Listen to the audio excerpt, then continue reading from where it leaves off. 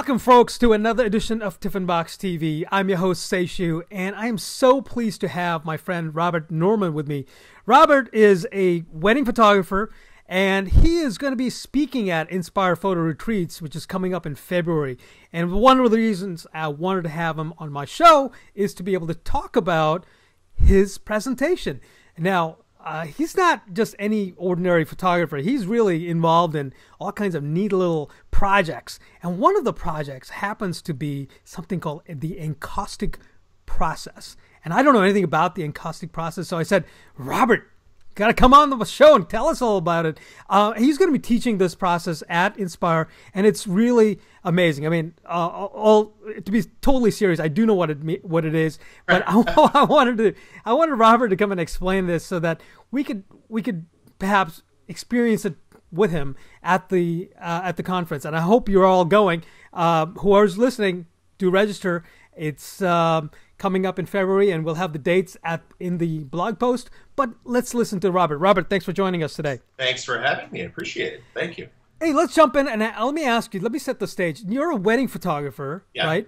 Yeah. And you're a busy guy. I know you've just come back from Seattle. Yeah. You photograph widely in the country and beyond. Why are you I'm exhausted. You are exhausted, I can tell. Why are you so interested in the Encaustic process, among other projects that you have? I mean, what is it about this that really pumps you up? My excuse me, my original background was in fine art when I started. Oh, okay. So for me, I'm always kind of looking for something to kind of get me not out of the world of weddings, but you do so many weddings, and you know, there's certain protocols that you follow from week to week, and so it's refreshing for me to do something completely different that kind of brings me back to my art roots and essentially lets me kind of fiddle around with a photo and create something completely different. Each is unique, and it just gives me the opportunity to kind of express myself in a different way.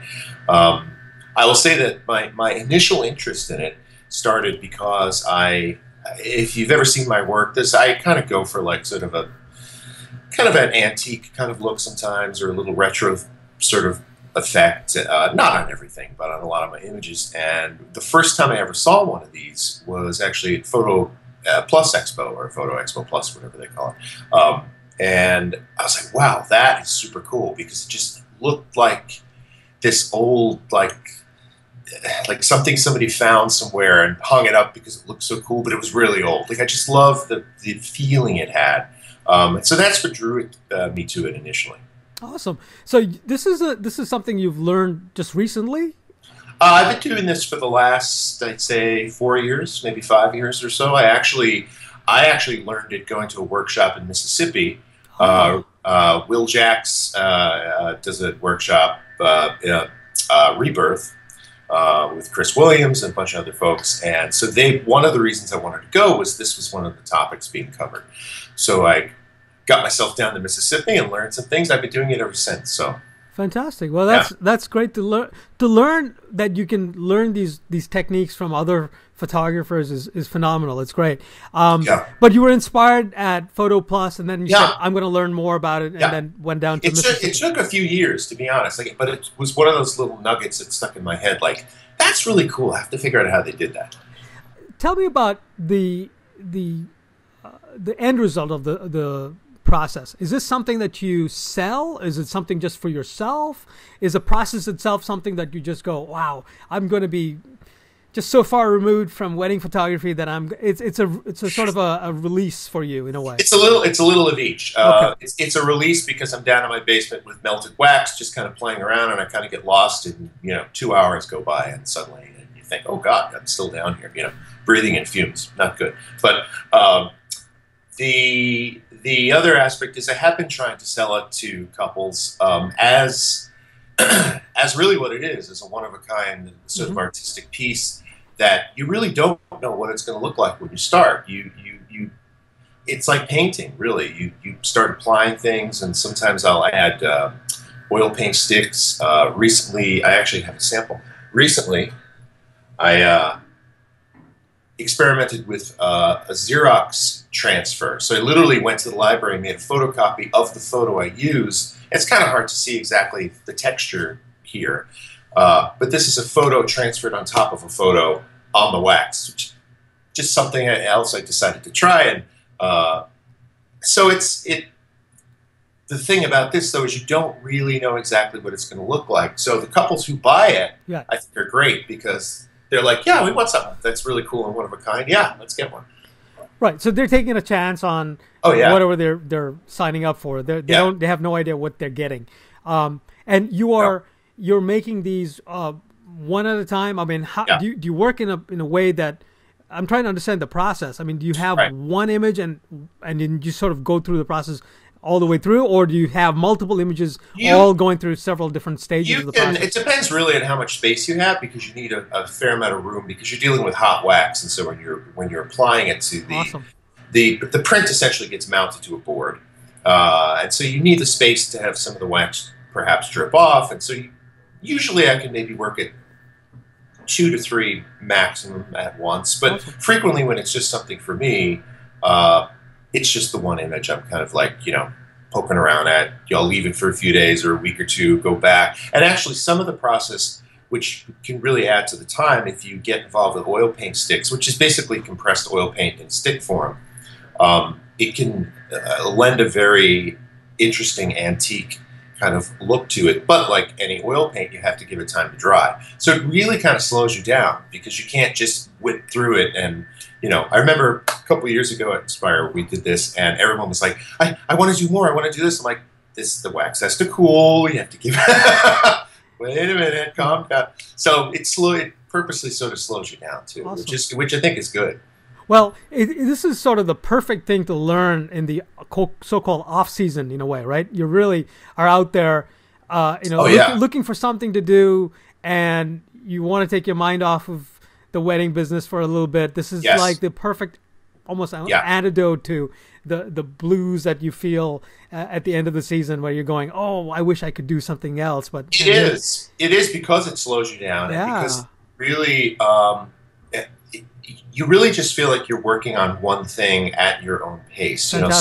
So much of weddings is kind of like, do it fast, do it now, we got to run. This is like, I have an hour today. I'm going to go downstairs and work on this some more. Like I think you would a painting or drawing or something, perhaps. At least that's how I used to do it years back when I actually did that sort of stuff. Let's circle back to Inspire. You're bringing this program, this workshop, to Inspire, to folks who are signing up for your workshop at Inspire. They better. Right? Exactly. After all this, my goodness. Let's talk about the length of the workshop. Is it an entire day that you're dedicating it to? 4 hours. 4 hours. Okay. Are you compressing things a little bit, or it's a little compressed? Okay. But it's basically 4 hours. If we have 15, 20 people, basically everyone in that time, once they get, it's kind of really fun. It's everyone gets to leave with a finished piece, which is great. The unique thing about this is it isn't me standing there telling you what to do. I mean, a little bit at the beginning, but I call it arts and crafts class, because it's just great seeing all these adults suddenly sitting down going, whoa, this is so cool. And Robert, am I doing this right? Or, and they just kind of go into their own little world and do it. And so you really do need the time, because there's some steps that we kind of go through initially just to get everybody situated as to safety procedures and that sort of thing, all the tools that you might need. But once we actually get into it, it's basically them playing and fiddling around and having a great time. And it was great last time to see everybody at lunch with their pieces going, you made that? What class was that? Which was really cool. Awesome. For me, I didn't know everyone was going to get that excited. It was great. Excellent.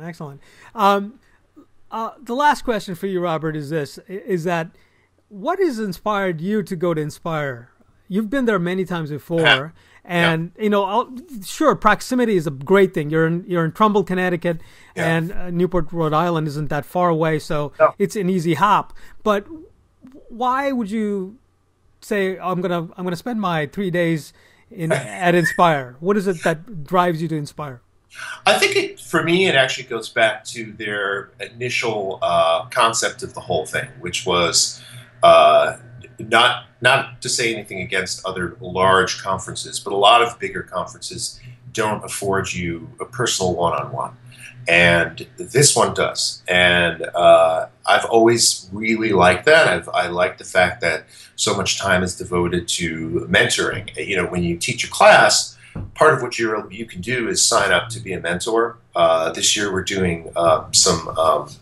I think they're calling them dinner parties or dinner meetings. So supper clubs or supper club. So I've signed up for one of those, which would be great. So it's the intimacy of it, and just being able to really sit down with your peers of all levels, and just kind of connect and sort of slow down and talk and just see where everybody's head is at. And I remember last time it was very sweet. There was this girl who shall remain nameless, who's having a really difficult time with a photographer in her area, who was kind of giving her some nonsense, saying you're not good enough, you know, this, that. And her work was amazing. And so we had this little mentoring session, and she practically started crying because I told her, you know, this, and I was being honest. What she had was beautiful work. So that was really important to me, like to be able to not just encourage somebody for the sake of encouraging, but to really say, hey, this is really cool what you're doing. And, you know, well, this maybe you could improve this way or that way. But I love that. I just think it's important for me and for them, I think. Awesome. Great. Robert, thank you so much for joining us today. It's always a pleasure to talk to you, and, you know, running into you as randomly as I did in New York City That's right. that the other day was great. I would love to do that again. And I look forward to hanging out with you at Inspire, man. You know, I think it'll be fantastic to see you there. You gonna take my class? You're putting me on the spot now, man. I'm gonna try. Let's put it that way. You see the finished piece, you're gonna wish you did. But I sure hope I can. You can stop by someday, and I'll give you a one-on-one. There you go. Excellent. Very good. Thank you, Robert. Take care. Thank you. Bye-bye. Bye.